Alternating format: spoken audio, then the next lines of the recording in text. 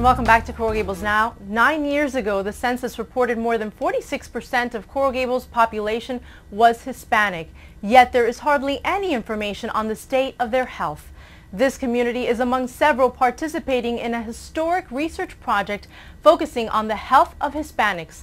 The preliminary findings of this ongoing study have already uncovered some eye-opening information. Here to talk about the study is Community Outreach Manager for the Study of Latinos, Brenda Lee Rodriguez, and epidemiologist Dr. David Lee. Thank you, both of you, for being here this morning. Thank you. Thank you. So can you explain briefly about this whole study and the selection process? Yes, sure.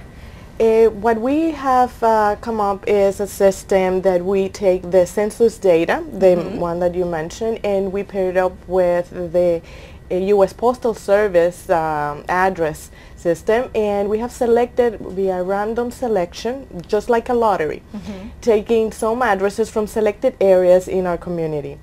We then invite them by sending them a letter, bilingual, with all the logos of the study, the University of Miami, so they know that is important, that is research, and it explains that a recruiter from the study is going to come to their home. They're going to knock on their door, explain what they are about, explain any questions, and clarify questions and concerns that people may have about this study, and do a selection process with some screening questions. Those questions will be answered and determine if the household gets invited to participate. And then if they do, it's this litany of exams that they go through, but it's really to shed more light on the health of Hispanics in our community. So how many have been tested so far? Well, so far in the Miami Field Center, we have seen 1,200 participants in about a year of recruitment, and the goal is to reach out to 4,000. And that is only one of the 4 sites of the study, because we're also simultaneously in New York, in San Diego, in Chicago, and of course here in Miami. And so, Doctor, tell me about the initial findings so far.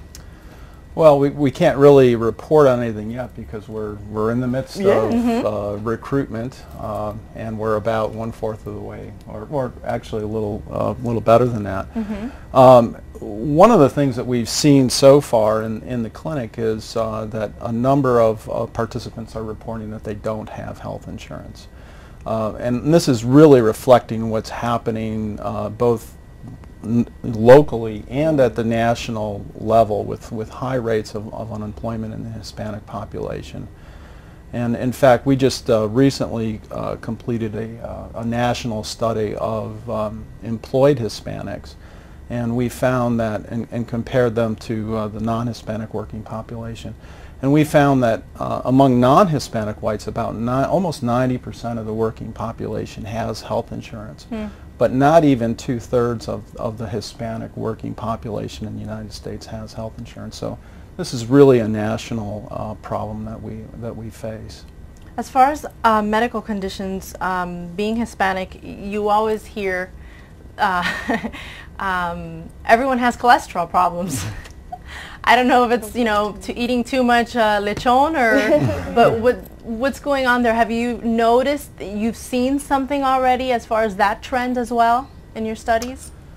Well, heart disease is, of course, the #1 killer of all Americans, and that studying heart disease and the risk factors for heart disease is one of the main priorities of the study.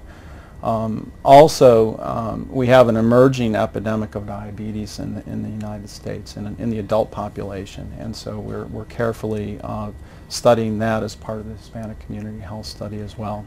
And I know that the results that are the examination results are given to the person who's participating, and then they can take it to their doctor.